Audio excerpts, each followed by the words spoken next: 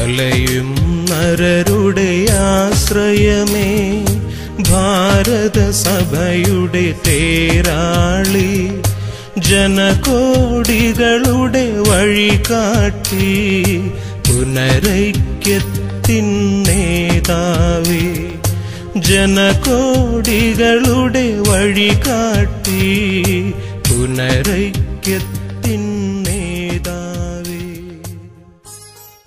ജീവിതം അനുഗ്രഹപൂർണവും ആനന്ദകരവുമാക്കാനുള്ള മാർഗങ്ങൾ 12-ാം ദിവസം 9-ാമത്തെ മാർഗം.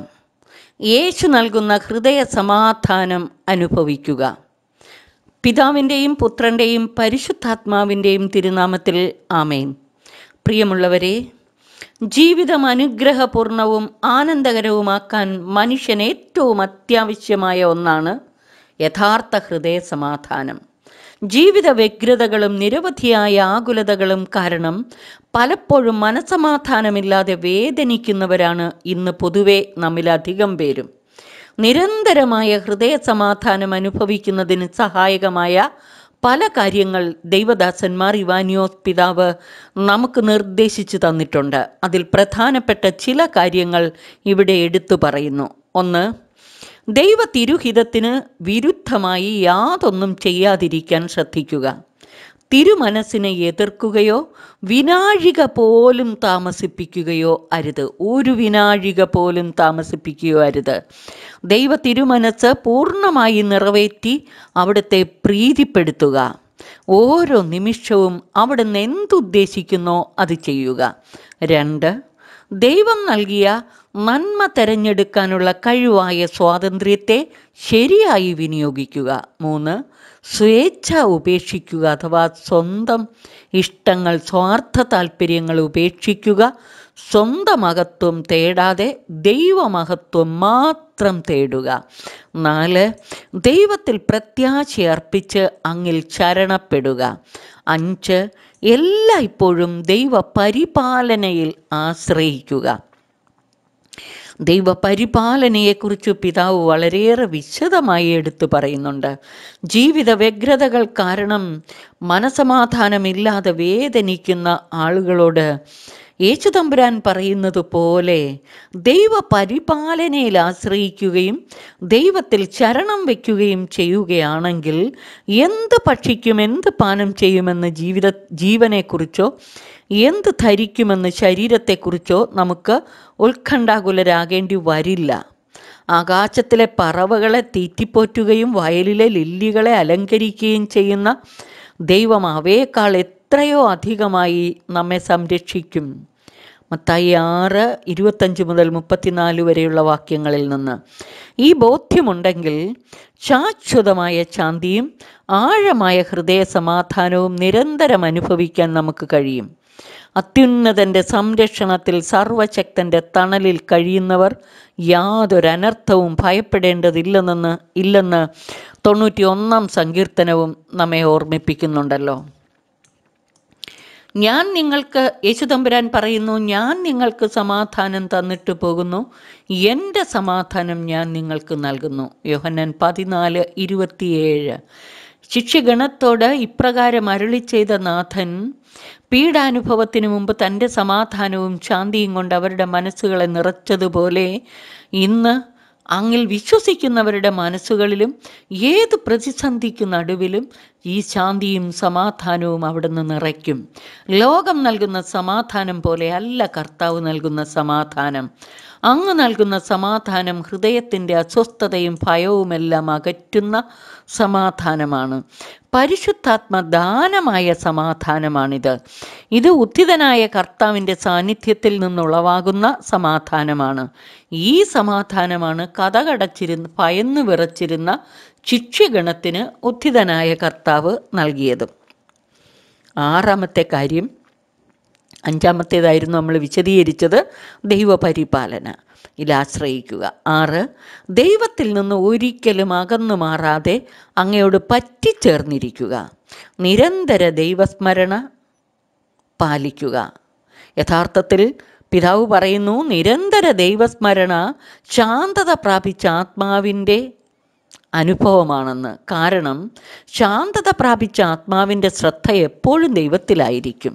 അതുകൊണ്ട് സമാധാനം നിറഞ്ഞു നിൽക്കും. 7, അനുതാപമുള്ള ഹൃദയവും വിനയമുള്ള മനസ്സും എളിമയുള്ള സ്വഭാവവും പുലർത്തുക. ദൈവ തിരുമുമ്പാകെയുള്ള നമ്മുടെ ജീവിതം സത്യവും വിനയവും കൊണ്ട് ശോഭിക്കണമെന്നാണ് പിതാവ് പറയുന്നത്. 8, സ്വാർത്ഥതയും അഹങ്കാരവും വെടിയുക. 9, നിഷ്കാമധർമ്മവും നിർമമതയും പാലിക്കുക. അതിമമത പാടില്ലെന്നാണ് പിതാവ് പറയുന്നത്. 10, ദൈവത്തെ മാത്രം പ്രേമഭാജനമായി കരുതി അങ്ങിൽ മാത്രം പരമാനന്ദം കണ്ടെത്തുക. 11, തിന്മയുടെ വഴികൾ ബോധപൂർവം ഒഴിവാക്കി പുണ്യമാർഗത്തിൽ വളരുക. 12, ദൈവത്തിൻ്റെ ഉദ്ദേശത്തെ ചോദ്യം ചെയ്യാതെ പീഡകൾ ക്ഷമയോടെ താഴ്മയോടെ സഹിക്കുക. ഇക്കാര്യങ്ങൾ പ്രായോഗികമാക്കാൻ നാം പരിശ്രമിച്ചാൽ നമ്മുടെ ബുദ്ധിക്ക് ഊഹിക്കാൻ പോലും കഴിയാത്ത വിധത്തിലുള്ള വിസ്മയനീയമായ സമാധാനവും ശാന്തിയും നമുക്ക് അനുഭവിക്കാൻ സാധിക്കും. ഞാൻ നിങ്ങൾക്ക് സമാധാനം തന്നിട്ട് പോകുന്നു എന്ന് ഉത്ഥിതനായ കർത്താവ് പറഞ്ഞ ആ സമാധാനം, യോഹന്നാൻ 14:27 പറഞ്ഞ സമാധാനവും ഉത്ഥിതന് ശിഷ്യഗണത്തിന് കൊടുത്ത സമാധാനവും നമുക്ക് ഇന്നിവിടെ അനുഭവിക്കാം.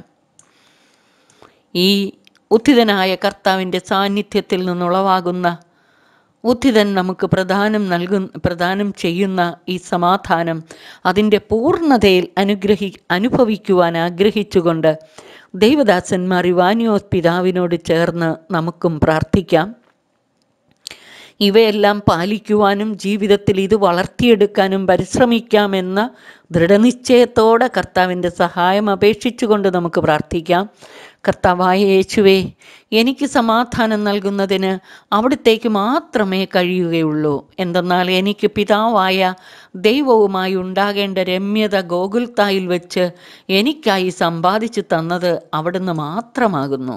വളരെ നാളായി ഞാൻ അങ്ങയോടും എൻ്റെ അയൽക്കാരോടും എന്നോട് തന്നെയും സമാധാനത്തിലായിരിക്കാൻ ശ്രമിക്കുന്നു. എന്നാൽ എൻ്റെ അവിശ്വസ്തതയും സ്വാർത്ഥവികാരങ്ങളും ദുർമോഹങ്ങളും എൻ്റെ ആത്മാവിനെ ഇടവിടാതെ വിഷമിപ്പിക്കുന്നു. ദൈവദത്തമായ ശാന്തിയുടെ മാധുര്യം രുചിക്കാൻ അവയെല്ലാം എനിക്ക് തടസ്സമായിരിക്കുന്നു.